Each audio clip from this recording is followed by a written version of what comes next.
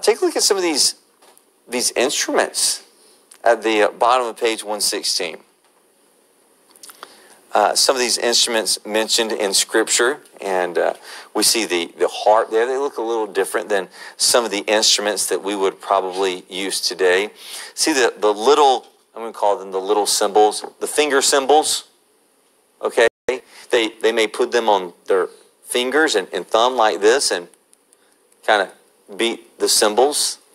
The only thing I can picture when I'm doing this is two young kids in the back seat of a car. One of them has a set of those, and they're on a 12-hour road trip.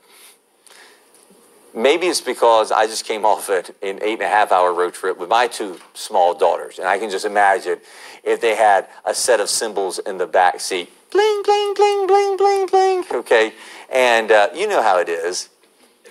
One sibling will say, please stop, please stop, please stop. And next thing you hear, a punch was thrown. Okay? Cameron, that ever happened with you and your brothers? Yeah, maybe. All right. And confession time with Mr. Smith. Okay? One of my parenting stories, kind of going along this theme and everything.